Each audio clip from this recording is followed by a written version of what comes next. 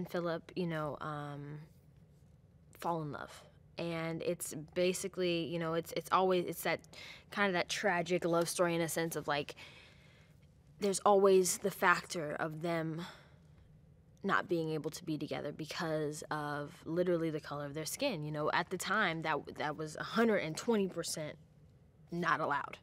And it was, in fact, very dangerous. So the entire time, they're exchanging just looks. They don't even touch each other. They just look at each other. And even that is, like, hard for them to do, especially her, because she knows she's lived this her whole life is, having to deal with racism, having to deal with that in her face, because as a black woman at the time, and so she's used to this. This is not something that is uncommon to her. So she's trying to, everything in her mind is telling her that that's a bad idea. It's dangerous. It's wrong. It's it goes against everything that she's been taught. But she's slowly falling in love with the exact thing that she always thought hated her. I think Hugh is perfect for this because he's so passionate about it. You know what I mean? Like, the passion that he has for the project, I think, is the same passion that P.T. Barnum had for his circus.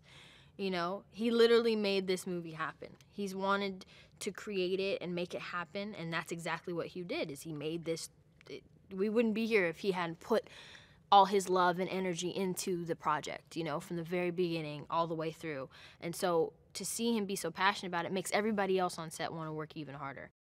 I know that there's a young woman or a young man who is going to hear this song and is going to need to hear "This Is Me," need to hear that, I'm brave, I'm bruised, I'm who I'm meant to be. Somebody needs to hear those words, and feel bigger and feel like they're a part of something. And so I just find it really cool.